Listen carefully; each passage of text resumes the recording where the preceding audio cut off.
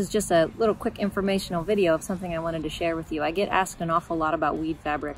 Customers are always looking for what's that silver bullet to be able to keep the weeds from coming up in an established landscape or even a new landscape. And so weed fabric always comes up in the discussion, and over again I have to give my weed fabric speech about why I really don't recommend it. And today I came across a site of some old established plants that have been in a very heavy weed fabric, more of like a geo-textile type of a fabric like you would put on underneath pavers or underneath a road base. And this landscape's been in for over 20 years, and I want to just show you some of the damage that's happening as a result of long-term coverage with weed fabric. And one of the things that happens is that whenever you have heavy weed fabric, like what this geo-textile is here, you can see it's a woven, a heavy black type of a matting.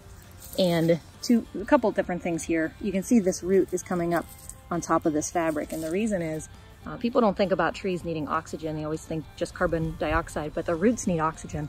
And so they want to come up to the surface to get the best ratio of air to water. And so you can see on this tree, these roots have come up to the surface and they've continued to grow in a circle here. And I think that it's a result of the fabric being underneath there. When you're looking at the soil, you can see it's a really nice soil here, but if you dig down in, and if you can see here, I've hit the weed fabric. What that means is that over time, with the application of mulch, the dropping of these needles, and the breakdown of plants over time, it's turned into a really nice loam soil on top of this fabric. But what it's not doing now is preventing weeds. The only thing that's preventing weeds in this area is shade. And then actually one more thing too that I want to mention is that because this hillside is steep, the problem that happens when you've got weed fabric, especially on a hillside, is that we can't keep mulch on it. And mulch just slides right back down over top of this fabric over time. So whenever I tell people that it's a short-term gain, long-term loss, this is exactly what I mean.